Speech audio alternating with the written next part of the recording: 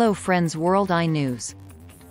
Guerrilla warfare is a method that some military observers say is the most effective method of warfare for Ukrainian troops, to hinder the movement of the Russian troops. Of course, guerrilla warfare adapted to the conditions of the battlefield and nature in Ukraine. In this video we will watch how 3 units of Russian armored personnel carrier i.e. BTR-80 were obliterated by Ukrainian troops, who met Ukrainian drones launching their attacks from behind the trees.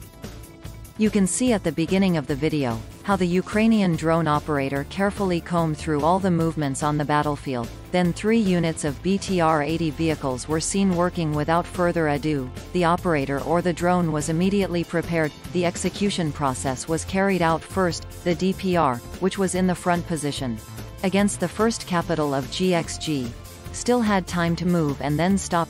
The first BTR-80 started to burn and the BTR-80 in the second and third positions was silent and stopped, watching his friend get hit by an ATG missile that didn't seem to explode.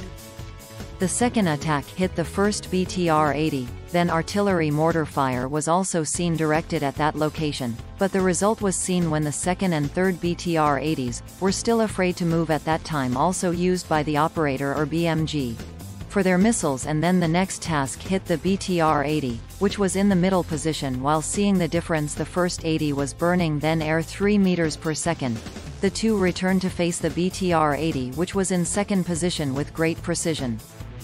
Then the BTR-80, when he was silent earlier, also didn't move at all after seeing the first BTR-80 about sustenance. Maybe the driver was still young, so seeing this incident his soul was shaken and couldn't think straight.